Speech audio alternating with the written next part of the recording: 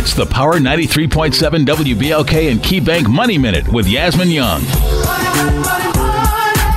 We know the decision to divorce is never easy. Not only do you have the emotional pain, but it also can take a toll on your finances. Kwanzaa Humphrey, VP of KeyBank, is here with some tips on how to avoid the high cost of divorce.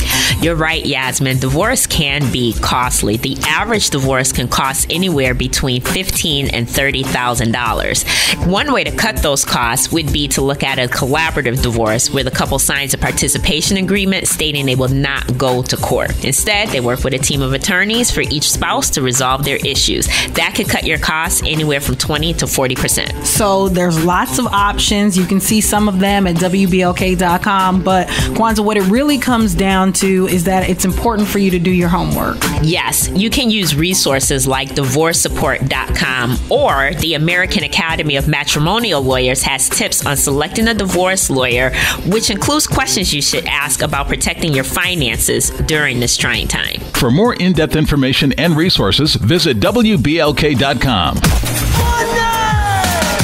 Cash count stacks, the #1 station in town. On the money.